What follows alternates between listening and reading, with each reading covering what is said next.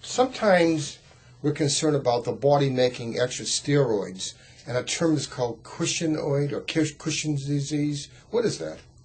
Dr. Koppel, many times people come to me and are concerned that their child may be gaining weight because they may have a condition where their body is producing too much cortisol.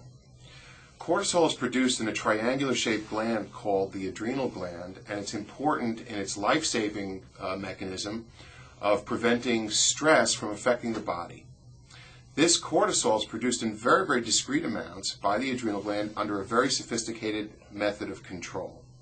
It is exceedingly rare to have a condition where the body makes excess cortisol, and one of the easiest ways that a primary care doctor can make sure that that's not happening is to ensure that the child's growth is normal.